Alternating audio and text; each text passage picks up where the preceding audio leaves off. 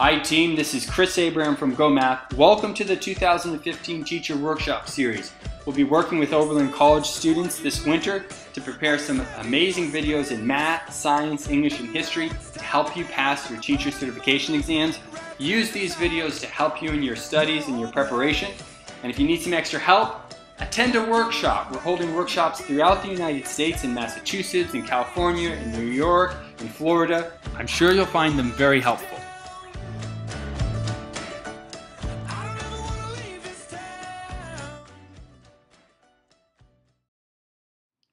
Hi team, this is Chris Abraham from GOHmath. Welcome to the 2015 Teacher Workshop Series.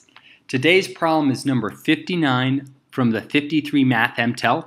We're going to be exploring some core math concepts involving similar and congruent shapes. I'll start by reading over the problem. We'll cut to our Oberlin intern Conti to explain some things with similar and congruent shapes, and then we'll come back and solve this problem. Alright, so let's look at number 59. It says, use the diagram below to answer the question that follows.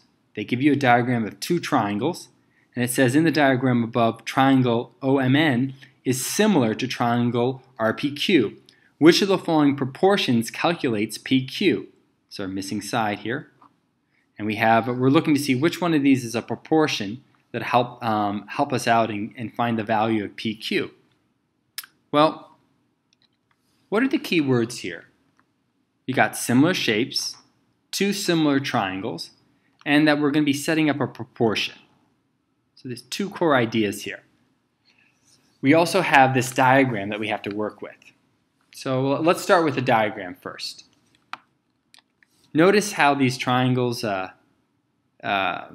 second one is not orientated the same way as the first one. And we're dealing with similar shapes, and it's really helpful when matching up the corresponding sides and angles. It's really helpful to have the two shapes visually match up. So what I'm going to do before I even get into the other stuff is I'm just going to take my diagram, I'm going to reorientate the image real quick. I'm going to do that by just moving the P up here. And now redrawing the lines. Now everything's the same. But this new triangle, what happens is this bigger triangle, triangle RPQ, now its angles, this angle and this angle, they all match up, and it's visually a little bit more easy to see. And also the sides match up, meaning 108 matches up with 27, and PQ, our missing side here, matches up with 19. So it just makes my life a lot easier when I go to the next phase of the problem and set up the proportion. But before I do that, I want to go to Conti and Oberlin College, and I just want to be 100% clear on what similar shapes are and what congruent shapes are. So let's cut to Conti right now. Help us out with these two ideas. Take it away, Conti. Hi, Chris. We're going to break down what it means for these shapes to be similar. First, let's review what congruent shapes are. Congruent shapes are the exact same shape, like squares or triangles. They have pairs of equivalent angles and pairs of equivalent sides between them. Namely, there is a way to make our way around two congruent shapes such that we will pass equal angles and equal sides at the same time. Note that the triangles in this problem are not congruent because triangle RPQ has a side of length 108 and none of the sides in the triangle OMN have this length. But we are told that these shapes are similar. Similar shapes have the exact same shape and have equivalent pairs of angles, but their corresponding sides are just proportional to each other. This means that if we take one side in the first triangle and divide it by its corresponding side in the second triangle, we will get the same value as if we did this calculation with any other two sides and their lengths. Back to you, Chris. Thank you so much, Conti, for clarifying similar shapes and congruent shapes.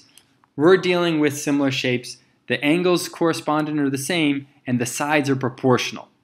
Now we're going to set up the proportion right now. Lots of different ways we can set this proportion up.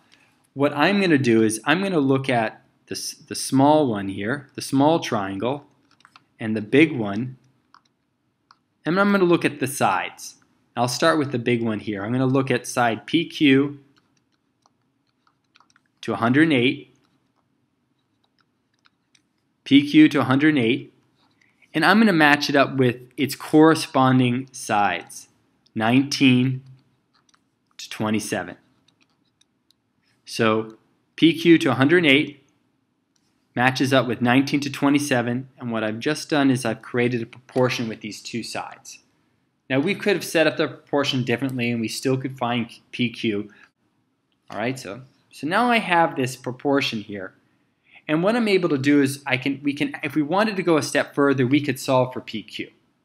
We could multiply, we could find out how do we get from 27 to 108. We multiply the 27 by 4 to get 108, and then we would do the same thing to the 19 to get to the PQ. Now looking at these answer choices, which one matches up with what I have down here?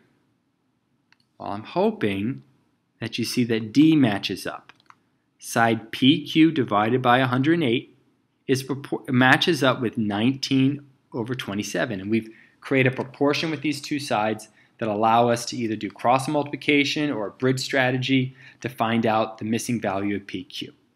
All right, team, this is Chris Abraham from GOHmath. Thank you, Conti and Oberlin, for helping us out with this problem. Everyone have a great day. Take care. See you soon.